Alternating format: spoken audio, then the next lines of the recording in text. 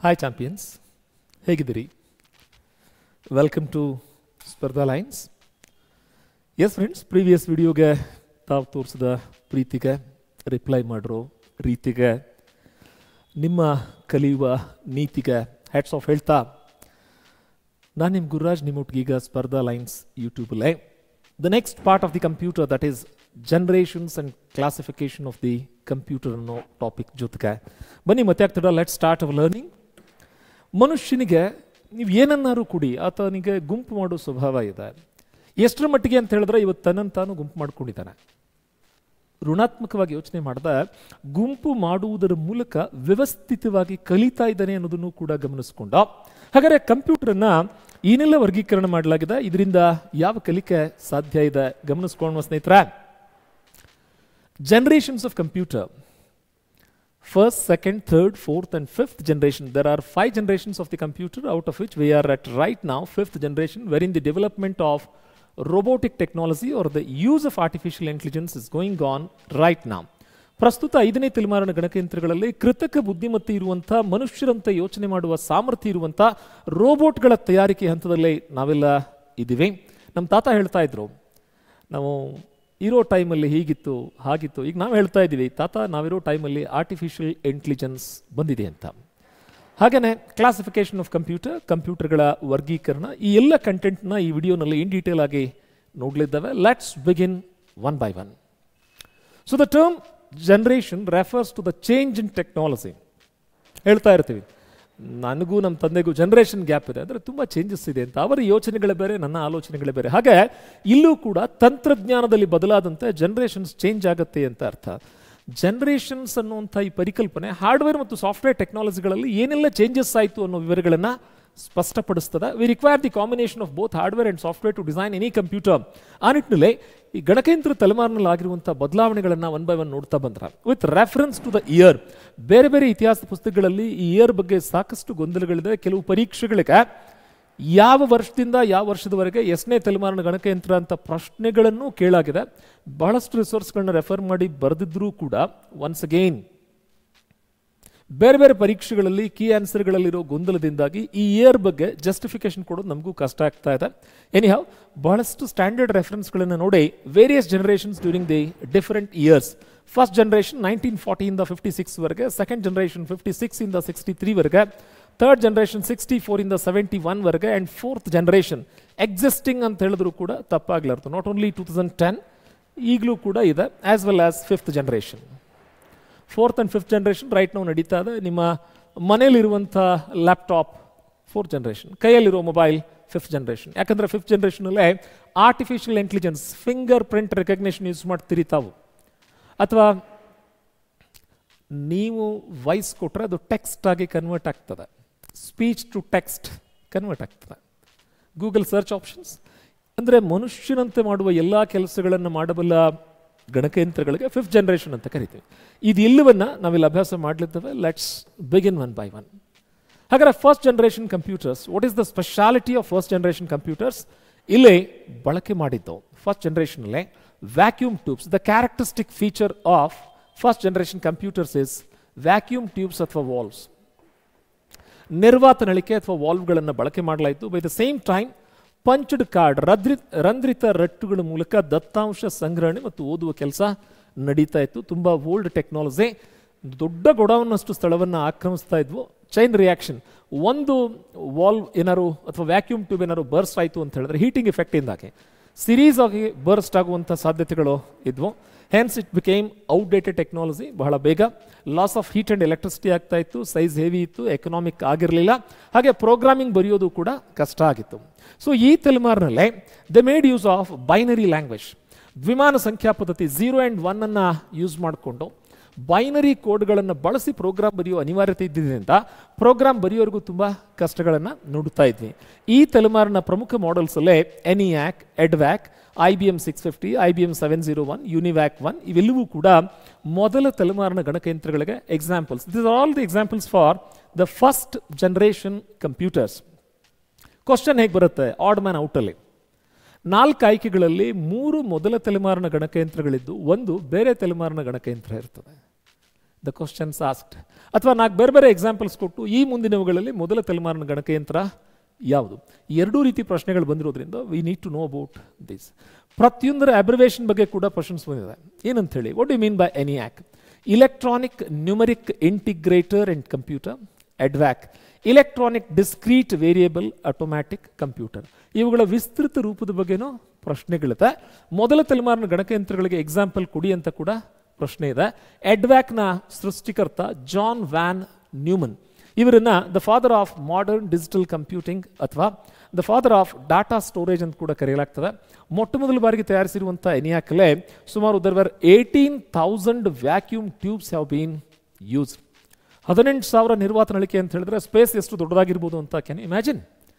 ಈ ಎಲ್ಲ ಡ್ರಾಬ್ಯಾಕ್ಸನ್ನು ಅರ್ಥ ಮಾಡಿಕೊಂಡೆ ಪ್ರತಿ ಸಾರಿ ಸುಧಾರಿತ ರೂಪ. For example ಯುನಿವ್ಯಾಕ್, universal automatic computer, ಅದರ ಸುಧಾರಿತ ರೂಪವಾಗಿ IBM ಇಂಟರ್ನ್ಯಾಷನಲ್ ಬಿಸ್ನೆಸ್ ಮಷೀನ್ಸ್ ಎಂಬ ಸಂಸ್ಥೆ 701 ಎಂಬ ಮಾಡೆಲ್ನಿಂದ, ಅಂದರೆ IBM ಅವರು ಸೃಷ್ಟಿಸಿರುವಂಥ ಫಸ್ಟ್ ಕಂಪ್ಯೂಟರ್ನ ಹೆಸರು IBM 701. 700 ಅನ್ನೋ ಸಿರೀಸಿಂದ ಸ್ಟಾರ್ಟ್ ಆಗ್ತದೆ. 700, 701, 702, 703, 7000ವರೆಗೂ. ಕೆಲವು ಮಧ್ಯ ನಂಬರ್ ಸ್ಕಿಪ್ ಕೂಡ ಆಗಿದ್ದಾವೆ. ಅಷ್ಟು ದೊಡ್ಡದಾದ series. This is the first mass production computer era.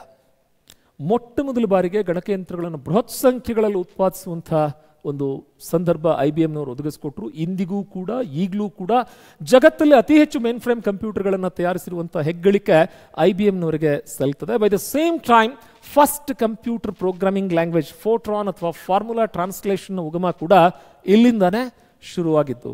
Then comes ಹಾಗಾದರೆ ಮೊದಲ ತಲೆಮಾರಿನ ಗಣಕಯಂತ್ರದಲ್ಲಿ ಮತ್ತೆ IBM 650, IBM 650. ಇದಕ್ಕೆ magnetic drum data processing machine ಅಂತ ಕೂಡ ಕರಿತೀವಿ. ದೆನ್ ಕಮ್ಸ್ ಇದೆಲ್ಲವೂ ಕೂಡ ಫಸ್ಟ್ ಜನರೇಷನ್. ಫಸ್ಟ್ ಜನರೇಷನಲ್ಲಿ ಚಾಲೆಂಜಸ್ ಏನಿತ್ತು, size ದೊಡ್ಡದಾಗಿತ್ತು, heat and electricity loss ಆಗ್ತಾ ಇತ್ತು. ವ್ಯಾಕ್ಯೂಮ್ ಟ್ಯೂಬ್ಸ್ಗಳ ಮೂಲಕ 0-1 ಅನ್ನೋ ಬೈನರಿ ಕೋಡನ್ನು ಬಳಸಿ ಪ್ರೋಗ್ರಾಮ್ ಬರೆಯೋದು ಪ್ರೋಗ್ರಾಮರ್ಗೆ ತುಂಬ TDS ಆಗಿರುವಂಥ ಜಾಬ್ ಆಗಿತ್ತು. ಮನುಷ್ಯನ ಅನ್ವೇಷಣೆ ಯಾವತ್ತು ಪಾಸಿಟಿವ್ ಸೈಡ್ ಹೋಗ್ತಾ ಇರ್ತದೆ. ಒಂದೇನಾದ್ರು ಡಿಫಿಕಲ್ಟಿ ಎದುರಾಯಿತು ಅಂತ ಹೇಳಿದ್ರೆ ಸೈನ್ಸ್ ಅಂಡ್ ಟೆಕ್ನಾಲಜಿ ಅದಕ್ಕೆ ಸೊಲ್ಯೂಷನ್ ಏನು ಅಂತ ಹೇಳಿ ಮತ್ತೆ ಮುಂದಕ್ಕೆ ಹೋಗ್ತದೆ. ಅಲ್ಲಿ ಇನ್ನೊಂದು ಪ್ರಾಬ್ಲಮ್ ಬರ್ತದೆ, ಅದಕ್ಕೆ ಸೊಲ್ಯೂಷನ್ ಕೊಟ್ಕೊಂಡು ಮತ್ತೆ ಈಗ for example Chandrayaan 1, Chandrayaan 2, Chandrayaan 3, Aditya, it series continuous. ಹಾಗೆ ಇಲ್ಲೂ ಕೂಡ after completion of this first generation ಅವರೊಂದು ಚೇಂಜಸ್ ಮಾಡಿಕೊಂಡ್ರು. 20ನೇ ಶತಮಾನದ ಅತ್ಯದ್ಭುತ ಕೊಡುಗೆಗಳಲ್ಲಿ ಒಂದಾಗಿರುವಂತಹ ಟ್ರಾನ್ಸಿಸ್ಟರ್, ಟ್ರಾನ್ಸ್ಫಾರ್ಮ್ ರೆಸಿಸ್ಟೆನ್ಸ್ ಎಂಬುದರ ಸಂಕ್ಷಿಪ್ತ ರೂಪವಾಗಿ ಟ್ರಾನ್ಸಿಸ್ಟರ್, ಇದನ್ನು ಬಳಕೆ ಮಾಡಿ ದೊಡ್ಡ ಗೋಡೌನ್ ಸೈಜಲ್ಲಿ ಇರುವಂಥ ಕಂಪ್ಯೂಟರ್ನ ಗಾತ್ರವನ್ನು ಒಂದು ತರಗತಿಯ ಅಥವಾ ಒಂದು ಕೊಠಡಿಗೆ ಸೀಮಿತವಾಗಿರುವಂಥ they introduced second generation computers developed in bell laboratories. ತಮಗೆ ಗೊತ್ತಿದೆ, C programming language has been developed in bell laboratories by Denis Richie. Basically transistor is a semiconductor device. ಅದನ್ನು ಯೂಸ್ ಮಾಡಿಕೊಂಡು ಸರ್ಕಿಟ್ನ ಸಾಮರ್ಥ್ಯವನ್ನು ಹೆಚ್ಚಿಸೋ ಕೆಲಸ ನಡೀತಾ ಇತ್ತು. ಸೆಕೆಂಡ್ ಜನರೇಷನಲ್ಲೇ ಮೇಜರ್ ಆಗಿ ಯೂಸ್ ಮಾಡಿರುವಂಥ ಎಕ್ವಿಪ್ಮೆಂಟ್ ಬಂದು ಟ್ರಾನ್ಸಿಸ್ಟರ್. ಇದರಿಂದಾಗಿ ಗಾತ್ರ ಕುಗ್ಗುವಿಕೆ ಆಯಿತು, ಸ್ಪೀಡ್ ಜಾಸ್ತಿ ಆಯಿತು, ಕಾಸ್ಟ್ ಎಫೆಕ್ಟಿವ್ನೆಸ್ ಕೂಡ ಆಯಿತು. ಹಾಗೆ ಪ್ರೋಗ್ರಾಮಿಂಗ್ ಲ್ಯಾಂಗ್ವೇಜ್ಗಳನ್ನು ಇಂಟ್ರೊಡ್ಯೂಸ್ ಮಾಡಲಿಕ್ಕೆ ಸಾಧ್ಯ ಆಯಿತು. ಎಲ್ಲಿ ಸೆಕೆಂಡ್ ಜನರೇಷನ್ ಲ್ಯಾಂಗ್ವೇಜಲ್ಲಿ ಅಥವಾ ಸೆಕೆಂಡ್ ಜನರೇಷನ್ ಕಂಪ್ಯೂಟರ್ಸಲ್ಲೇ ಪ್ರೋಗ್ರಾಮಿಂಗ್ ಲ್ಯಾಂಗ್ವೇಜ್ಗಳ ಉತ್ಪಾದನೆ ಸಾಧ್ಯ ಆಯಿತು. ಫಸ್ಟ್ ಜನರೇಷನಲ್ಲಿ ಏನೇ ಹೇಳಿದ್ರು ಬರೀ 0-1 ಇತ್ತು. ಇಲ್ಲಿ ಹಾಗಾಗಲಿಲ್ಲ. ಮನುಷ್ಯ ಬಳಸುವಂಥ ಲ್ಯಾಂಗ್ವೇಜನ್ನು ಆಧಾರವಾಗಿ ಇಟ್ಕೊಂಡು it is possible for us to design the languages. ಹಾಗಾದ್ರೆ ಅಲ್ಲಿ ಫೋಟ್ರಾನ್ನ ಡೆವಲಪ್ಮೆಂಟ್ ಸ್ಟಾರ್ಟ್ ಆಯಿತು ಫಸ್ಟ್ ಜನರೇಷನಲ್ಲಿ. ಸೆಕೆಂಡ್ ಜನರೇಷನ್ ಬರೋ ಅಷ್ಟೊತ್ತಿಗೆ ಅದು ರೆಡಿ ಆಗಿಬಿಟ್ಟಿತ್ತು. ಫೋಟ್ರಾನ್ನ ಸುಧಾರಿತ ರೂಪ ಫಾರ್ಮುಲಾ ಟ್ರಾನ್ಸ್ಲೇಷನ್, ಹಾಗೆ ಅಲ್ಗೋರಿದಮಿಕ್ language ಅಲ್ಗೋಲ್, common business oriented language ಕೋಬೋಲ್, ಇಂಥ ಪ್ರೋಗ್ರಾಮಿಂಗ್ ಲ್ಯಾಂಗ್ವೇಜ್ಗಳು ಕೂಡ ಬಳಕೆಗೆ ಬಂದವು. ಸೆಕೆಂಡ್ ಜನರೇಷನಲ್ಲಿ ತಯಾರಿಸಿರುವಂಥ ಮೊಟ್ಟ ಮೊದಲ ಕಂಪ್ಯೂಟರ್ TX0 ಟ್ರಾನ್ಸಿಸ್ಟರ್ಗಳ ಬಳಕೆ ಇಲ್ಲೇ ಪ್ರಮುಖವಾಗಿತ್ತು. ಸೆಕೆಂಡ್ ಜನರೇಷನ್ನ ಪ್ರಮುಖ ಮಾಡೆಲ್ಗಳು ಬಂದು PDP-8, IBM 1400 series, IBM 7090 series, 7094 series, ಯುನಿವ್ಯಾಕ್ 00, CDC control data corporation 3600. ಹೀಗೆ ಆಸಕ್ತಿದಾಯಕ ಮಾದರಿಗಳು ಎರಡನೇ ತಲೆಮಾರಿನಲ್ಲೂ ಕೂಡ ತಲೆ ಎತ್ತಿದ್ವು. ದೆನ್ ಕಮ್ಸ್ ಮತ್ತೆ ಹೊಸ ಚಾಲೆಂಜಸ್. ಸ್ಪೀಡ್ ಇನ್ನೂ ಹೇಗೆ ಹೆಚ್ಚು ಮಾಡೋದು, ಸೈಜ್ ಇನ್ನೂ ಹೇಗೆ ರೆಡ್ಯೂಸ್ ಮಾಡೋದು. ಆವಾಗ ಬಂದಿರೋದೇ ಥರ್ಡ್ ಜನರೇಷನ್ ಕಂಪ್ಯೂಟರ್ಸ್. ಇಲ್ಲಿ ಬಳಕೆಯಾಗಿದ್ದು ಇಂಟಿಗ್ರೇಟೆಡ್ ಸರ್ಕಿಟ್ ಅಥವಾ IC ಅನ್ನೋ ತಂತ್ರಜ್ಞಾನ. ಇಲ್ಲೇನು ಚೇಂಜಸ್ ಮಾಡಿದ್ರು ಅವರು, ಅತ್ಯಂತ ತೆಳುವಾದ ಸಿಲಿಕಾನ್ ಹಾಳೆ ಮೇಲೆ ಎಲೆಕ್ಟ್ರಾನಿಕ್ ಸರ್ಕಿಟ್ಸ್ ಅನ್ನು ಮರ್ಜ್ ಮಾಡುವಂಥ ಎಂಬೆಡೆಡ್ ಟೆಕ್ನಾಲಜಿಯನ್ನು ತೆಗೆದುಕೊಂಡು ಬಂದರು. This is the basic feature of third generation computers. ಇದ್ರ ಮೂಲಕ ಬಳಕೆ ತುಂಬ ಈಸಿಯಾಗಿತ್ತು. ಇಲ್ಲೇ ಬೇಸಿಕ್ನಂಥ ಪ್ರೋಗ್ರಾಮಿಂಗ್ ಲ್ಯಾಂಗ್ವೇಜ್ನ ಇಂಟ್ರೊಡ್ಯೂಸ್ ಮಾಡಲಾಯಿತು. Beginners all purpose symbolic instruction code ನಮ್ಮ ಸ್ಟೇಟ್ ಲೆವೆಲ್ ಎಕ್ಸಾಮ್ಸಲ್ಲೂ ಕೇಳಿದ್ದಾರೆ, ನ್ಯಾಷನಲ್ ಲೆವೆಲ್ ಎಕ್ಸಾಮ್ಸಲ್ಲೂ ಕೇಳಿದ್ದಾರೆ. ಈ ಮೂರನೇ ತಲೆಮಾರಿನ ಗಣಕಯಂತ್ರಗಳ basic popular models IBM 360, IBM 370, PDP 11, NCR 395, UNIVAC 1108. Fine, ಇವೆಲ್ಲವೂ ಕೂಡ ಥರ್ಡ್ ಜನರೇಷನಲ್ಲಿ ಯೂಸ್ ಮಾಡಿರುವಂಥ ಟೆಕ್ನಾಲಜಿ ಆಗಿದ್ದಾವೆ. ಇಲ್ಲಿ ಬಂದಾಗ ಬಹಳಷ್ಟು ಸಲ integrated ಸರ್ಕಿಟ್ಸಲ್ಲಿ small scale integrated circuits, medium scale integrated circuits, large scale integrated circuits ಅನ್ನು ಬೇರೆ ಬೇರೆ ತಂತ್ರಜ್ಞಾನವನ್ನು ಬಳಸಲಾಯಿತು. RRB NTPC ಕೇಳಿರುವಂಥ ಪ್ರಶ್ನೆ ಇದೆ. ಇದರ ಸುಧಾರಿತ ರೂಪವಾಗಿ ಪ್ರಸ್ತುತ ಬಳಕೆ ಮಾಡ್ತಾ ಇರುವಂಥ ಮನೆಯಲ್ಲಿರೋ ಲ್ಯಾಪ್ಟಾಪ್, ಆಫೀಸಲ್ಲಿರೋ ಡೆಸ್ಕ್ಟಾಪ್ಗಳು, ಅದರಲ್ಲಿ ಯೂಸ್ ಮಾಡುವಂಥ CPU ಅಥವಾ ಮೈಕ್ರೋ ಪ್ರೊಸೆಸರ್ಗಳನ್ನ ಏನು ಬಳಕೆ ಮಾಡ್ತಾ ಇದ್ವಿ, ಇವುಗಳನ್ನು 4ನೇ ತಲೆಮಾರಿನ ಗಣಕಯಂತ್ರ ಅಂಥೇಳಿ ಕರೆಯಲಾಗ್ತದೆ. ಒಂದು ಟೇಬಲ್ನ ಗಾತ್ರದಲ್ಲಿ ಕುಗ್ಗುವಿಕೆ ಆಯಿತು, ಮಲ್ಟಿಪಲ್ ಫಂಕ್ಷನ್ಸ್ ಜಾಸ್ತಿ ಆದವು, ಮಲ್ಟಿ ಟಾಸ್ಕಿಂಗ್ ಜಾಸ್ತಿ ಆಯಿತು. ಫಾರ್ ಎಕ್ಸಾಂಪಲ್, ಕ್ಲಾಸಲ್ಲಿ ಕೂತಿದ್ದೀರಿ, ಪಾಠ ಕೇಳ್ತಾ ಇದ್ದೀರಿ, ಮನಸ್ಸಲ್ಲಿ ಇನ್ನೊಂದು ಯೋಚನೆ ನಡೀತಾ ಇದೆ, ಹಾಲ್ ಟಿಕೆಟ್ ಬಿಟ್ರೇನೋ ಅಂತ, ಬೇರೆ ಯಾವ್ದಾದ್ರು ಕಾಲ್ಫಾರ್ಮ್ ಆಯಿತು ಅಂತ. ಹೀಗೆ ಏಕಕಾಲಕ್ಕೆ 2-3 ಕೆಲಸಗಳನ್ನು ಮಾಡುವಂಥ ಸಾಮರ್ಥ್ಯಕ್ಕೆ ಮಲ್ಟಿ ಟಾಸ್ಕಿಂಗ್ ಅಂತ ಹೇಳ್ತೇವೆ. ಆ ಸಾಮರ್ಥ್ಯ ಸ್ಟಾರ್ಟ್ ಆಯಿತು with the help of single micro processor. ಮನುಷ್ಯನಿಗೆ ತಲೆ ಒಂದೇ ಇದೆ, ಯೋಚನೆಗಳು 100. ಕಂಪ್ಯೂಟರ್ಗೂ ಕೂಡ ಒಂದು ತಲೆ, 100 ಯೋಚನೆ. ಬಟ್ ನಿಮ್ಮ ಕೈಯಲ್ಲಿರುವಂಥ ಮೊಬೈಲ್, ಅದಕ್ಕೆ ಡ್ಯುಯಲ್ ಕೋರ್ ಅಂತ ಬರ್ತದೆ, ಕ್ವಾಡ್ ಕೋರ್ ಅಂತ ಬರ್ತದೆ, ಆಕ್ಟಾ ಕೋರ್ ಅಂತ ಬರ್ತದೆ. ಡ್ಯುಯಲ್ ಅಂದರೆ 2 ಅಂತ, ಕ್ವಾಡ್ ಅಂದರೆ 4 ಅಂತ, ಆಕ್ಟಾ ಅಂದರೆ 8 ಅಂತ. ಅಂದರೆ 2 ಪ್ರೊಸೆಸರ್ಗಳು, 4 ಪ್ರೊಸೆಸರ್ಗಳು ಅಥವಾ 8 ಪ್ರೊಸೆಸರ್ಗಳಿರುವಂಥ ಪ್ರಸ್ತುತ ಆಧುನಿಕ ಜಗತ್ತಿನ ಕಂಪ್ಯೂಟರ್ಗಳು ಕೂಡ ಬಳಕೆಯಲ್ಲಿವೆ. ನೆನಪಿರಲಿ, ಕೈಯಲ್ಲಿರೋ ಮೊಬೈಲ್ಗೆ ನಾವು ಪರ್ಸನಲ್ ಡಿಜಿಟಲ್ ಅಸಿಸ್ಟೆಂಟ್ PDA ಅಂತ ಕರಿತೀವಿ. ಅದು ಕೂಡ 4ನೇ ತಲೆಮಾರಿಗೆ ಸಂಬಂಧಪಟ್ಟಿರುವಂಥ ಒಂದು ಗಣಕಯಂತ್ರ. ಹಾಗಾದ್ರೆ 4ನೇ ತಲೆಮಾರಿನ ಪ್ರಮುಖ ಗುಣಲಕ್ಷಣ ಮೈಕ್ರೋ ಪ್ರೊಸೆಸರ್ ಚಿಪ್. ಮೈಕ್ರೋ ಅಂತ ಹೇಳಿದ್ರೆ ಮೈಕ್ರೋ ಆರ್ಗ್ಯಾನಿಸಮ್, ಸೂಕ್ಷ್ಮಾಣುಜೀವಿ, ಬರಿಗಣ್ಣಿಗೆ ಕಾಣದೇ ಇರೋದು, something which is not visible through the naked ice. ಇಲ್ಲ ಸರ್, ಮತ್ತು ಅದು ಕಂಪ್ಯೂಟರು ಕಾಣಿಸ್ತದೆ, ಪ್ರೊಸೆಸರು ಕಾಣಿಸ್ತದೆ, ನಾವು ನೋಡಿದ್ದೀವಿ. ಪ್ರೊಸೆಸರ್ ಕಾಣಿಸ್ತದೆ, ಅದ್ರ ಒಳಗಡೆ ಇರೋ ಸರ್ಕಿಟ್ಸ್ ಕಾಣಿಸೋದಿಲ್ಲ. They are visible only with the help of electronic microscope. Hence the name called micro ಅನ್ನೋ ಪದವನ್ನು ಬಳಸಲಾಗ್ತದೆ. ಇಲ್ಲಿ ಗಣಿತದ ಲೆಕ್ಕಾಚಾರಗಳನ್ನು ವೇಗವಾಗಿ ಮಾಡಬಲ್ಲ, ತಾರ್ಕಿಕ ನಿರ್ಧಾರಗಳನ್ನು ಅಷ್ಟೇ ಸಮರ್ಥವಾಗಿ ತೆಗೆದುಕೊಳ್ಳಬಲ್ಲಂತಹ ಉಪಕರಣಗಳ ಸೃಷ್ಟಿಗೆ ಕಾರಣ ಆಯಿತು. ಹಾಗೆ ಈಸ್ ಆಫ್ ಯೂಸ್ ಅಂದರೆ ಬಳಕೆದಾರ ಸ್ನೇಹಿ ಅಂತ ಕರಿತೀವಿ ನಾವು, ಯೂಸರ್ ಫ್ರೆಂಡ್ಲಿ. ಈಗ ಫಾರ್ ಎಕ್ಸಾಂಪಲ್, ನಾವೆಲ್ಲ ಮೊಬೈಲ್ಗೆ ಏನು ಟ್ರೈನಿಂಗ್ ತೆಗೆದುಕೊಂಡಿದ್ದೀವಿ? ಇಲ್ಲ. ಅದನ್ನು ಸ್ವಿಚ್ ಆನ್ ಮಾಡೋದು, ಸ್ವಿಚ್ ಆಫ್ ಮಾಡೋದು, ಸಿಂಗಲ್ ಬಟನ್, ಟಾಗಲ್ ಕೀ ಅಂತ. Is of use of operation, ಅಂಥ ತಂತ್ರಜ್ಞಾನ ಬಳಸೋದಕ್ಕೆ ಸ್ಟಾರ್ಟ್ ಆಯಿತು. Faster with greater accuracy. Production cost ಕೂಡ ರೆಡ್ಯೂಸ್ ಆಯಿತು, ಯಾಕಂದರೆ ಮಾಸ್ ಪ್ರೊಡಕ್ಷನ್, ಸಾವಿರಾರು ಉತ್ಪಾದನೆ ಮಾಡ್ತಾ ಇದ್ರು, ಸೈಜ್ ರೆಡ್ಯೂಸ್ ಆಗಿತ್ತು, ಸ್ಪೀಡ್ ಹೆಚ್ಚಾಗಿತ್ತು, ಸ್ಟೋರೇಜ್ ಕೆಪಾಸಿಟಿ ಜಾಸ್ತಿ ಆಗಿತ್ತು. ಬರ್ತಾ ಬರ್ತಾ ಬರ್ತಾ ಹಾಗಾದರೆ ಪ್ರಸ್ತುತ ಯೂಸ್ ಮಾಡ್ತಾ ಇರುವಂಥ ಲ್ಯಾಪ್ಟಾಪ್ ಆಗಿರಲಿ ಅಥವಾ ಆಫೀಸಲ್ಲಿರುವಂಥ ಡೆಸ್ಕ್ಟಾಪ್ ಆಗಿರಲಿ, 4ನೇ ತಲೆಮಾರಿನ ಗಣಕಯಂತ್ರಗಳಿಗೆ ಉದಾಹರಣೆ. ಇಲ್ಲಿ ಸೆಮಿ ಕಂಡಕ್ಟರ್ ಮೆಮರಿಯನ್ನು ಯೂಸ್ ಮಾಡಲಾಯಿತು. ಸ್ಟಾರ್ 1000 IBM PC ಮೊಟ್ಟ ಮೊದಲ ಬಾರಿಗೆ PC ಪರ್ಸನಲ್ ಕಂಪ್ಯೂಟರ್ ವೈಯಕ್ತೀಕರಣಗೊಳಿಸಿದ ಗಣಕಯಂತ್ರ. ಇದಕ್ಕಿಂತ ಮುಂಚೆ ಸಾಮಾನ್ಯವಾಗಿ 4, 6, 8, 10, 100 ಜನ ಸೇರಿಸಿ ಬಳಸುವಂಥ ಕಂಪ್ಯೂಟರ್ಗಳಿದ್ರೆ, ಮೊದಲ ಸಲಕ್ಕೆ ಸಿಂಗಲ್ ಯೂಸರ್ PCಯನ್ನು ಬಳಕೆಗೆ ತೆಗೆದುಕೊಂಡ್ಬಂದಿದ್ದು 4ನೇ ತಲೆಮಾರಿನಲ್ಲಿ. ಇಲ್ಲಿರುವಂಥ other popular models apple 2, alter 8800, apple ಮ್ಯಾಸಿಂತೋಶ್, ಇವೆಲ್ಲವೂ ಕೂಡ ನೆನಪಿರಲಿ. ಕೆಲವು ಪುಸ್ತಕದಲ್ಲಿ ಪ್ರಥಮಾಕ್ಷರಿ PC ಏನನ್ನು ಪ್ರತಿನಿಧಿಸ್ತದೆ? ಪರ್ಸನಲ್ ಕಂಪ್ಯೂಟರ್ನ ಪ್ರತಿನಿಧಿಸ್ತದೆ. ಕೇಳಿರೋ ಪ್ರಶ್ನೆ.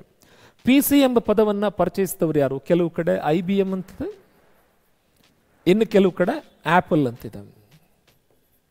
ಮೊಟ್ಟ ಮೊದಲ ಬಾರಿಗೆ PC ಪದ ತಗೊಂಬಂದವರು IBM, ಕೆಲವು ಕಡೆ apple company. It depends, it differs. ಆದರೆ ಇನ್ನು ಕೆಲವು ಕಡೆ ಅದಕ್ಕಿಂತ ಒಂದು ಹೆಜ್ಜೆ ಮುಂದೆ ಹೋಗಿ ಮೈಕ್ರೋಸಾಫ್ಟ್ ಅನ್ನೋದು ಕೂಡ ಸಿಗ್ತದೆ ನಮಗೆ.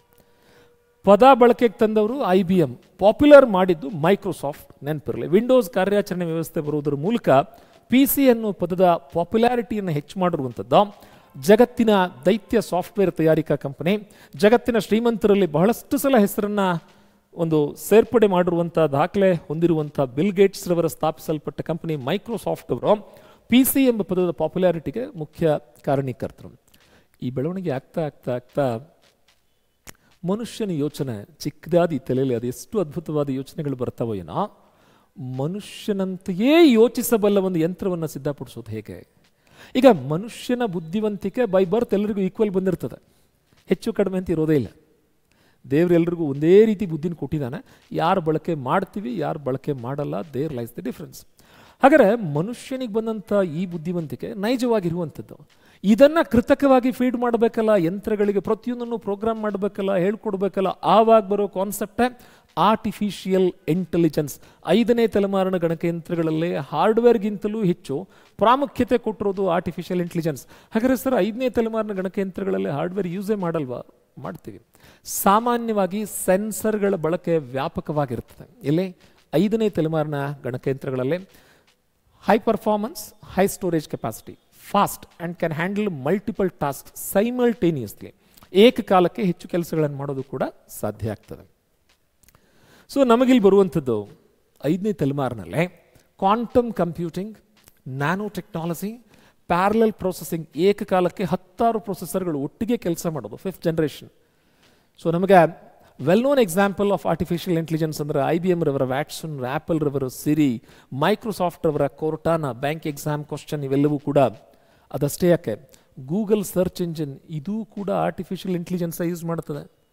ಏನು ಹಾಗಂದ್ರೆ, ಫಾರ್ ಎಕ್ಸಾಂಪಲ್ ನೀವು ಗೂಗಲಲ್ಲಿ ಏನೋ ಒಂದು ಸರ್ಚ್ ಮಾಡ್ತೀರಿ ಅಂತ ಇಟ್ಕೊಳ್ಳಿ, ಯೂಟ್ಯೂಬ್ಗೆ ಹೋದ್ರಿ ಅಂತ ಇಟ್ಕೊಳ್ಳಿ, ನೀವೇನು ಸರ್ಚ್ ಮಾಡಿದಿರಿ ಅದರ ರಿಲೇಟೆಡ್ ಅಡ್ವರ್ಟೈಸ್ಮೆಂಟನ್ನು ಡಿಸ್ಪ್ಲೇ ಮಾಡ್ತದೆ. ಮನುಷ್ಯನಂತೆ ಯೋಚನೆ ಮಾಡೋ ಸಾಮರ್ಥ್ಯ ಯಂತ್ರಕ್ಕೆ. This is what the technology of artificial intelligence. ಇದಕ್ಕೆ ಡೆಸ್ಕ್ಟಾಪ್ ಕಂಪ್ಯೂಟರ್ಗಳು, ಲ್ಯಾಪ್ಟಾಪ್ ಕಂಪ್ಯೂಟರ್ಗಳು, ಟ್ಯಾಬ್ಲೆಟ್ಸು, ನಿಮ್ಮ ಕೈಯಲ್ಲಿರೋ ಫ್ಯಾಬ್ಲೆಟ್ಟು, ಸ್ಮಾರ್ಟ್ಫೋನು, ಇವೆಲ್ಲವನ್ನು ಉದಾಹರಣೆಯಾಗಿ ಕೊಡ್ತೀವಿ. ಸರಿಯಾಗಾರ? ಪ್ರಸ್ತುತ ChatGPT, most popular artificial intelligence technology, Google border. So AI ಟೆಕ್ನಾಲಜಿಗಳಲ್ಲಿ ಇವೆರಡು ಹೆಚ್ಚು ಪ್ರಸಿದ್ಧಿಯನ್ನು ಪಡೆದಿದ್ದಾವೆ. ಎರಡರ ಬಗ್ಗೆ ಕೂಡ ಪ್ರಶ್ನೆ ಕೇಳಲಾಗಿದೆ, ನೆನಪಿರಲಿ. IAS exam is called as the toughest examination of world ಅಂತ ಹೇಳಿ ಪ್ರಸಿದ್ಧಿಯನ್ನು ಪಡ್ಕೊಂಡಿರೋದು. ಟಫ್ ಈಸಿನ ಚರ್ಚೆ ಈಗ ಬೇಡ. ಆದರೆ ChatGPT ಕೂಡ IAS ಎಕ್ಸಾಮ್ ಫೇಲ್ ಆಗ್ತದೆ. ಅಂದರೆ ಆ ಪರೀಕ್ಷೆ ಟಫ್ ಅನ್ನೋದಕ್ಕಿಂತ ಆ ಪರೀಕ್ಷೆಯನ್ನು ಭಾರತೀಯರು ಎಷ್ಟು ಶಿಸ್ತುಬದ್ಧವಾಗಿ ನಡೆಸ್ಕೊಡ್ತಿರ್ಬೋದು ಅನ್ನೋದಕ್ಕೆ ಅತ್ಯುತ್ತಮವಾದ ಉದಾಹರಣೆ ಅದು. ಕೃತಕ ಬುದ್ಧಿಮತ್ತೆಯನ್ನು ಹೊಂದಿರುವಂಥ ChatGPTಗೂ ಕೂಡ IAS ಅನ್ನು ಪಾಸ್ ಮಾಡೋಕ್ಕಾಗಲಿಲ್ಲ ಅಂತ ಹೇಳಿದ್ರೆ 1979ರಿಂದ ನಡೆಸ್ತಾ ಇರುವಂಥ UPSC ಮೂಲಕ ನಡೀತಾ ಇರುವಂಥ ಕಾನ್ಸ್ಟಿಟ್ಯೂಷನಲ್ ಆರ್ಗನೈಸೇಷನ್ UPSC ಸಂಘಟಿಸ್ತಾ ಇರುವಂಥ IAS ಪರೀಕ್ಷೆಯ ಸ್ಟ್ಯಾಂಡರ್ಡ್, ಕ್ವಾಲಿಟಿ, ಗುಣಮಟ್ಟ ಎಷ್ಟು ಉತ್ಕೃಷ್ಟವಾಗಿರ್ಬೋದು ಅನ್ನೋದನ್ನು ಇಮ್ಯಾಜಿನ್ ಮಾಡ್ಕೊಳ್ಳಿ ಅಂತ ಹೇಳ್ತಾ, it's all about generations of computer. Let's speak something related to the classification of computer. ಹಾಗಾದ್ರೆ ಗಣಕಯಂತ್ರಗಳ ವರ್ಗೀಕರಣದ ಕುರಿತಾಗಿ ಮಾತನಾಡೋದಾಯಿತು ಅಂತ ಹೇಳಿದ್ರೆ, ಯಾವ ತತ್ವ ಬಳಸಿ ಕೆಲಸ ಮಾಡ್ತದೆ ಅದನ್ನು ಆಧರಿಸಿ ಅನಲಾಗ್, ಡಿಜಿಟಲ್ ಆ್ಯಂಡ್ ಹೈಬ್ರಿಡ್. ಗಾತ್ರ ಏನು ಅನ್ನೋದನ್ನು ಆಧರಿಸಿ micro, mini, main frame, super, laptop. ಯಾವ ಉದ್ದೇಶಕ್ಕಾಗಿ, ಜನರಲ್ ಪರ್ಪಸ್, ಸ್ಪೆಸಿಫಿಕ್ ಆಗಿ ಇದೇ ಕಾರ್ಯಕ್ಕೆ ಅನ್ನೋದನ್ನು ಆಧಾರವಾಗಿಟ್ಕೊಂಡು general purpose and special purpose. ಮನುಷ್ಯ ತನ್ನನ್ನು ತಾನು ಗುಂಪು ಮಾಡಿ ಜಗಳ ಮಾಡ್ದ, ಮತೀಯ ಗಲಭೆ ಮಾಡ್ದ ಅನ್ನೋದು ಒಂದು ಭಾಗ ಆಯಿತು ಅಂತ ಹೇಳಿದ್ರೆ, ವಿಜ್ಞಾನ ಎಲ್ಲವನ್ನ ಗುಂಪು ಮಾಡಿ ವ್ಯವಸ್ಥಿತವಾಗಿ ಕಲಿಸುವ ವಿಧಾನವನ್ನು ವಿಜ್ಞಾನದ ಮೂಲಕ ಮನುಷ್ಯ ಆವಿಷ್ಕರಿಸಿದ ಅಂತ ಹೇಳಿದ್ರೆ ತಪ್ಪಾಗಲಾರದು ಅಂತ ನೆನಪಿಸ್ತಾ, let us study in detail about the classification of computer based on size. Micro, mini, main frame, super, ಇತ್ತೀಚೆಗೆ ಲ್ಯಾಪ್ಟಾಪ್. ಲ್ಯಾಪ್ಟಾಪ್ಗಿಂತ ಚಿಕ್ಕದು PDA ಅಂತ. One second. PDA, personal digital assistant. ಸಾಮಾನ್ಯವಾಗಿ ಗಣಕಯಂತ್ರದ ಪದಗಳನ್ನು ಆಂಗ್ಲ ಭಾಷೆಯಲ್ಲಿ ಹೆಚ್ಚು ಬಳಸೋದು ಸೂಕ್ತ. ಹೀಗಾಗಿ we have visualisation of both of them. ಸಾಧ್ಯ ಆದಷ್ಟು ಆಂಗ್ಲ ಪದಗಳ ಬಳಕೆ ಹೆಚ್ಚು ಬೇಕಾಗ್ತದೆ ಪ್ರಶ್ನೆ ಪತ್ರಿಕೆಯ ನಿರೀಕ್ಷೆಯನ್ನು ನೋಡಿಕೊಂಡು.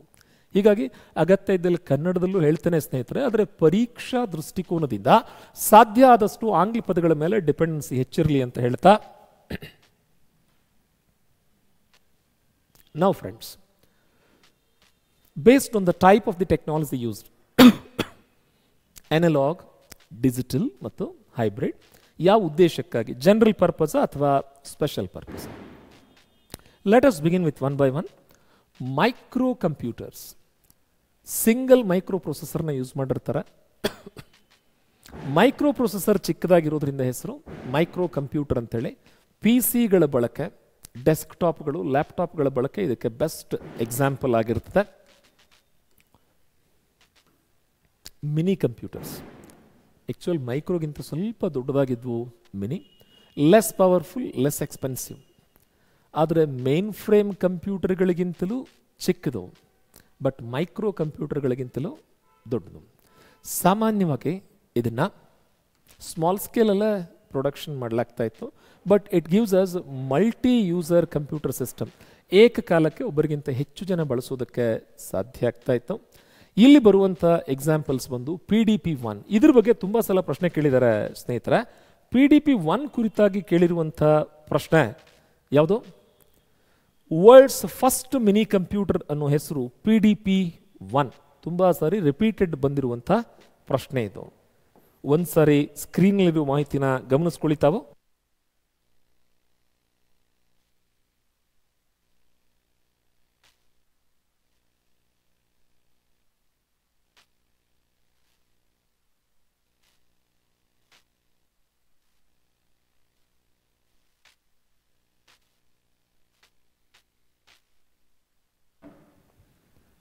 ಎಸ್ ಫ್ರೆಂಡ್ಸ್, ವಾಯ್ಸ್ ಕ್ಲಿಯರ್ ಇದೆಯಲ್ಲ? So world's first mini computer ಅನ್ನೋ ಹೆಗ್ಗಳಿಕೆ PDP-1 ಸಲ್ತದೆ. PDP-1 is the world's first mini computer. Then comes main frame. ಕನ್ನಡದಲ್ಲಿ ಪ್ರಧಾನ ಚೌಕಟ್ಟಿನ ಗಣಕಯಂತ್ರ ಅಂತ ಹೇಳ್ತಾರೆ, ಬಟ್ ಅದಕ್ಕಿಂತ ಮೇನ್ ಫ್ರೇಮ್ ಅನ್ನೋದು ಸೂಟಬಲ್ ವರ್ಡ್. ಸಾಮಾನ್ಯವಾಗಿ ಹೈ ಎಂಡ್ ಕಮರ್ಷಿಯಲ್ ಯೂಸ್ ಇದ್ದಾಗ, ಈಗ ಉದಾಹರಣೆಗೆ ನಮ್ಮಲ್ಲಿ ಜನ್ಧನ್ ಅಕೌಂಟ್, ದೇಶದಾದ್ಯಂತ 140 ಕೋಟಿ ಜನಸಂಖ್ಯೆ, ಅದರಲ್ಲಿ 106 ಕೋಟಿ ಜನರ ಅಕೌಂಟ್ ಡೀಟೇಲ್ಸ್, ಇವುಗಳನ್ನು ಹ್ಯಾಂಡಲ್ ಮಾಡಲಿಕ್ಕೆ we require main frame computers. ಸಾಮಾನ್ಯವಾಗಿ ಬ್ಯಾಂಕ್ಗಳಲ್ಲಿ ಬಳಕೆ ಮಾಡ್ತಾರೆ. ಮೇನ್ ಫ್ರೇಮ್ ಕಂಪ್ಯೂಟರ್ಗಳ ತಯಾರಿಕೆಯಲ್ಲಿ 90% ತಯಾರು ಮಾಡೋದು blue big. Blue big is the Nick name of IBM. IBM ಅಂದರೆ ಇಂಟರ್ನ್ಯಾಷನಲ್ ಬಿಸ್ನೆಸ್ ಮಷೀನ್ಸ್. ಇವತ್ತಿಗೂ ಕೂಡ ಅತಿ ಹೆಚ್ಚು ಮೇನ್ ಫ್ರೇಮ್ ಕಂಪ್ಯೂಟರ್ಗಳ ತಯಾರಿಕೆ ಮಾಡ್ತದೆ. IBMನ ಹಳೆ ಹೆಸರು ಬಂದು CTRC, computing ಟ್ಯಾಬ್ಯುಲೇಟಿಂಗ್ and recording company. ಇದರ ಫೌಂಡರ್ ಬಂದು ಹರ್ಮನ್ ಹೋಲ್ರಿತ್. ಪಂಚ್ಡ್ ಕಾರ್ಡ್ ಅನಾಲಿಟಿಕಲ್ ಇಂಜಿನ್ನ ಸೃಷ್ಟಿಯ ಮೂಲಕ IBM ಸಂಸ್ಥೆಯ ಸ್ಥಾಪನೆಗೆ ಕಾರಣೀಕರ್ತರಾದರು. ಇದರ ವಿಶೇಷತೆ ಮಲ್ಟಿ ಪ್ರೊಸೆಸಿಂಗ್ ಟೆಕ್ನಾಲಜಿಯನ್ನು ಯೂಸ್ ಮಾಡುತ್ತದೆ. ಸಾಮಾನ್ಯವಾಗಿ ಬ್ಯಾಂಕ್ಗಳಲ್ಲಿ ಮ್ಯಾನೇಜರ್ ಕೊಠಡಿಯ ಪಕ್ಕ ಇರೋದು ಮೇನ್ ಫ್ರೇಮ್ ಕಂಪ್ಯೂಟರ್. ಹೇಗಿರ್ತದೆ, ನಿಮ್ಮ ಬ್ಯಾಂಕ್ನ ಅಕೌಂಟ್ ಹೋಲ್ಡರ್ ಆಗಿ ಜಗತ್ತಿನ ಯಾವುದೇ ಸ್ಥಳದಲ್ಲಿ ನಿಮ್ಮ ಅಕೌಂಟ್ ಟ್ರಾನ್ಸಾಕ್ಷನ್ ಮಾಡಿದ್ರು ಕೂಡ ಈ ಮೇನ್ ಫ್ರೇಮಲ್ಲಿ ರೆಕಾರ್ಡ್ ಆಗ್ತದೆ. That's what the technology of main frame computer. ಇವು ಸೈಜಲ್ಲಿ ದೊಡ್ಡದಿರ್ತದೆ, ಎಕ್ಸ್ಪೆನ್ಸಿವ್ ಕೂಡ ಹೌದು, ಆದರೆ ಪ್ರೊಸೆಸಿಂಗ್ ಬಹಳ ಫಾಸ್ಟ್ ಮಾಡ್ತದೆ, ಸ್ಟೋರೇಜ್ ಕೆಪಾಸಿಟೀಸ್ ಜಾಸ್ತಿ ಇರ್ತದೆ. ಅಗಾಧವಾಗಿರುವಂಥ ದತ್ತಾಂಶ ಇದ್ದಾಗ main frame computers are more suitable. ಅಲ್ಲಿ ಬರುವಂಥ ಪಾಪ್ಯುಲರ್ ಮಾಡೆಲ್ಸ್ ಬಂದು ICL39, CDC6600, VAX 8842. These are the popular models of mainframe computers. Then comes super.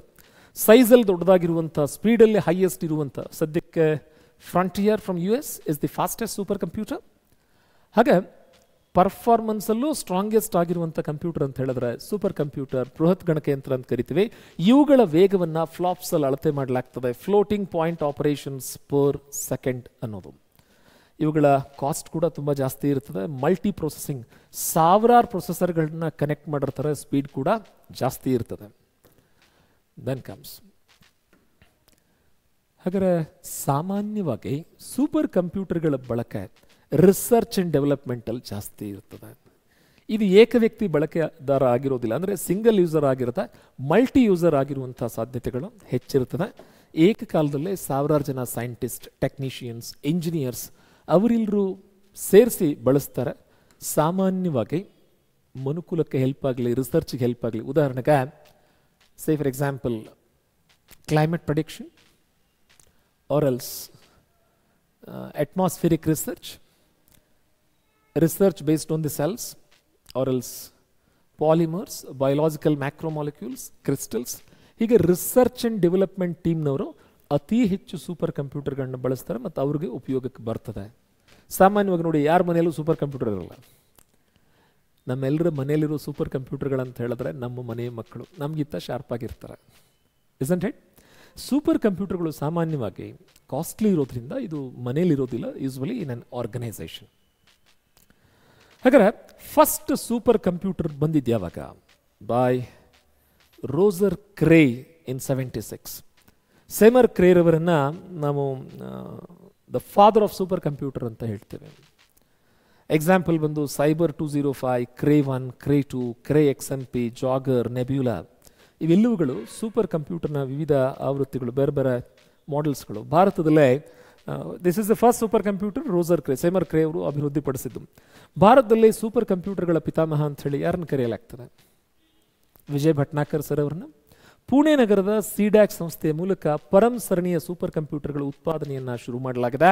ಜಗತ್ತಿನ ಕೆಲವು ದೇಶಗಳಿಗೆ ಸೂಪರ್ ಕಂಪ್ಯೂಟರ್ಗಳ ತಯಾರಿಕೆ ಗೊತ್ತಿದ್ದು, ಅದರಲ್ಲಿ ಭಾರತ ಕೂಡ ಒಂದು ಅಂತ ಹೇಳೋದಕ್ಕೆ ನಮಗೆ ಹೆಮ್ಮೆ ಆಗ್ತದೆ. ಪುಣೆ ನಗರದಲ್ಲಿ hardware related development as well as software related ಡೆವಲಪ್ಮೆಂಟ್ಸ್ಗೆ ministry of IT government of India ಅಡಿಯಲ್ಲಿ ಕೆಲಸ ಮಾಡ್ತಾ ಇರುವಂತಹ ಒಂದು ಆರ್ಗನೈಸೇಷನ್ ಇದೆ ಸಿಡ್ಯಾಕ್ ಅಂತ. ಕೇಳಿದಾರೆ ಪ್ರಶ್ನೆನ? ಭಾರತದ ಪ್ರಪ್ರಥಮ ಸೂಪರ್ ಕಂಪ್ಯೂಟರ್ನ ಅಭಿವೃದ್ಧಿ ಪಡಿಸಿರೋ ಸಂಸ್ಥೆ CDAC, centre for developing advanced computing. ಇಲ್ಲಿರುವಂಥ ಸೈಂಟಿಸ್ಟ್ ಮತ್ತು ಟೆಕ್ನಿಷಿಯನ್ಗಳ ಟೀಮನ್ನು ಹೆಡ್ ಮಾಡ್ತಾ ಇದ್ದಂಥ ವಿಜಯ್ ಭಟ್ನಾಕರ್ ಸರ್ ಅವರನ್ನ ಭಾರತೀಯ ಸೂಪರ್ ಕಂಪ್ಯೂಟರ್ಗಳ ಪಿತಾಮಹ ಅಂಥೇಳಿ ಕರೆಯಲಾಗ್ತದೆ. ಪರಂ ಸರಣಿಯ ಸೂಪರ್ ಕಂಪ್ಯೂಟರ್ಗಳು, ಪರಂ ಪ್ಯಾರಲಲ್ ಕಂಪ್ಯೂಟಿಂಗ್ ಎಂಬುದರ ಸಂಕ್ಷಿಪ್ತ ರೂಪವಾಗಿ ಪರಂ, ಪರಂ 8000, ಪರಂ 9000, ಪರಂ 10,000, ಪರಂ ಯುವ ಪದ್ಮ, ಪರಂ ಯುವ ಪದ್ಮ 1, 2, 3 ಹೀಗೆ ಪರಂ ಸರಣಿಯ ಸೂಪರ್ ಕಂಪ್ಯೂಟರ್ಗಳು ಭಾರತ ಸರ್ಕಾರದಿಂದ ಅಭಿವೃದ್ಧಿಪಡಿಸಲ್ಪಟ್ಟಿದ್ದು. ಬೇರೆ ಬೇರೆ ನಮ್ಮಲ್ಲಿರುವಂಥ DRDO ಆಗಿರಲಿ ಅಥವಾ ಬಾಬಾ ಅಟಾಮಿಕ್ ರಿಸರ್ಚ್ ಸೆಂಟರ್ ಆಗಿರಲಿ, ಇಲ್ಲೆಲ್ಲ ಬಳಕೆ ಮಾಡ್ತಾ ಇದ್ದಾರೆ. ಹಾಗಾದರೆ ಕ್ವಶನ್ಸ್ ಹೇಗೆ ಕೇಳ್ತಾರೆ? 4 ಆಯ್ಕೆ ಕೊಟ್ಟು ಅದರಲ್ಲಿ 3 ಸೂಪರ್ ಕಂಪ್ಯೂಟರ್ ಇರ್ತದೆ, ಒಂದು ಭಿನ್ನವಾಗಿರ್ತದೆ. ಇದರಲ್ಲೇ ಪರಂ ಸರಣಿ ಇದೆ ನೋಡಿ, ಫ್ರಮ್ ಇಂಡಿಯಾ.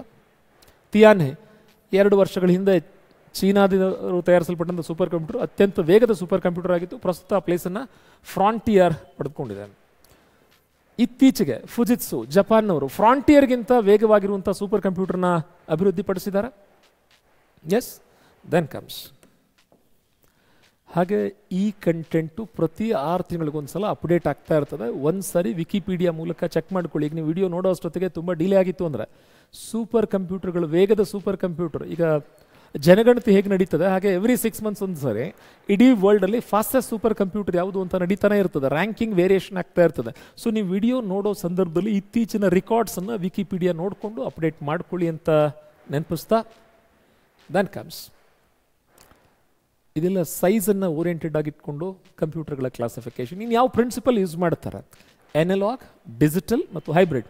ಎನಲಾಗ್ ಅಂತ ಹೇಳಿದ್ರೆ ಕನ್ನಡದಲ್ಲಿ ಸಾದೃಶ್ಯತೆ ಅಂತ ಹೇಳ್ತೀವಿ. ಇದನ್ನು ತುಂಬ ಆಡು ಭಾಷೆಯಲ್ಲಿ ಹೇಳಬೇಕು ಅಂತ ಹೇಳಿದ್ರೆ ಫ್ಲೋ ಆಫ್ ಡೇಟಾ ಕಂಟಿನ್ಯೂಯಸ್ ಆಗಿರ್ಬೇಕು. ಯಾವ ಥರ? ವೆಹಿಕಲ್ ಎಕ್ಸಲೇಟರ್ ರೈಸ್ ಮಾಡಿದ್ರೆ ಸ್ಪೀಡೋಮೀಟರ್ ರೀಡಿಂಗ್ ಕೊಡ್ತದೆ. ಅಂದರೆ ಇನ್ಪುಟ್ ಕಂಟಿನ್ಯೂಯಸ್ ಆಗಿರ್ತದೆ, ತಕ್ಷಣ ಔಟ್ಪುಟ್ ಇರ್ತದೆ. ಇದು analogue.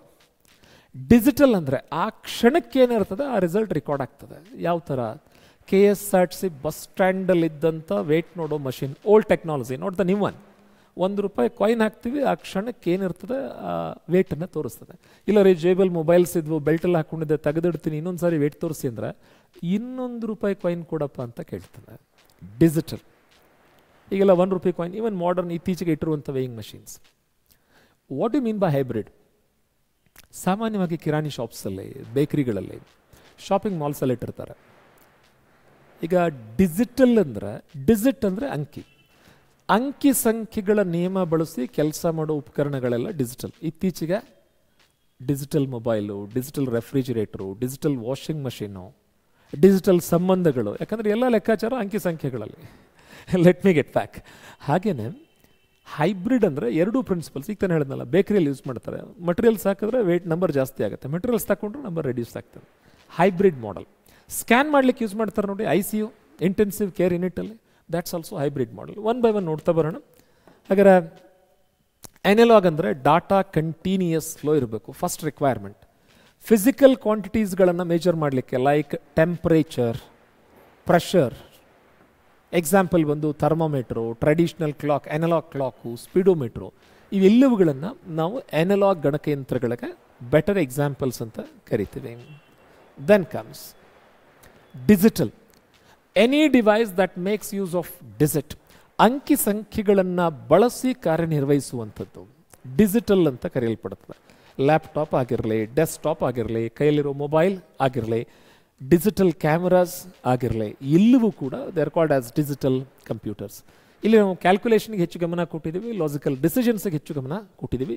By the same time accuracy and speed, hybrid, ಈ ಮೊದಲಿನ ಅನಲಾಗ್ ಮತ್ತು ಡಿಜಿಟಲ್ ಎರಡೂ ಪ್ರಿನ್ಸಿಪಲ್ಸನ್ನು ಯೂಸ್ ಮಾಡಿ ಕೆಲಸ ಮಾಡ್ತದೆ. ಫಾರ್ ಎಕ್ಸಾಂಪಲ್, ಹಾಸ್ಪಿಟಲ್ನಲ್ಲಿ ಇದ್ದಂಥ ICU ಯೂನಿಟ್ಟು ಪೆಟ್ರೋಲ್ ಪಂಪಲ್ಲಿ ಬರುವಂಥದ್ದು.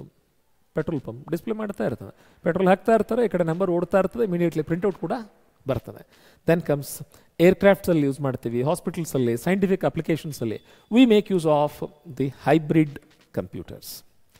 Then comes example, hybrid computers ಹೇಗಿರ್ತದೆ, is well scanning machines, hybrid computers, ultrasound scanning ಏನಿದೆ ರೆಕಾರ್ಡ್ ಮಾಡ್ತಾ ಇರ್ತದೆ, ಅಂದರೆ flow of data continuous, input ನಡೀತಾನೆ ಇರ್ತದೆ, ರಿಸಲ್ಟ್ಸ್ ಬರ್ತದೆ, ರಿಸಲ್ಟ್ಸ್ ನ್ಯೂಮರಿಕಲ್ ಫಾರ್ಮಲ್ಲಿ ಪ್ರಿಂಟ್ಔಟ್ ಕೂಡ ಬರ್ತದೆ ಅಂತ ಅರ್ಥ.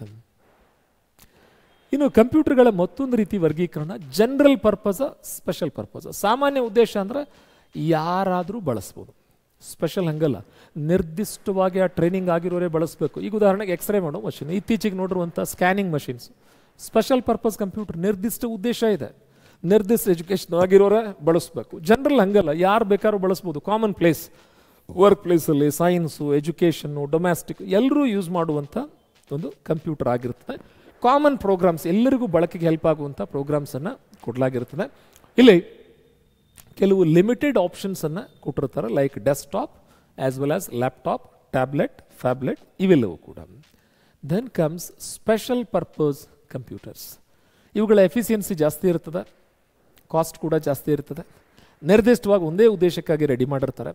ಸಾಮಾನ್ಯವಾಗಿ space research, weather forecasting, agricultural engineering, ಮೀಟಿಯೋರಾಲಜಿ, satellite operation, ಹೀಗೆ ಸ್ಪೆಸಿಫಿಕ್ ಆಗಿ ನಿರ್ದಿಷ್ಟ ಉದ್ದೇಶ ಈಡೇರಿಕೆಗಾಗಿ ಬಳಸುವಂಥ ಗಣಕಯಂತ್ರ ಇವಾಗಿರ್ತವೆ.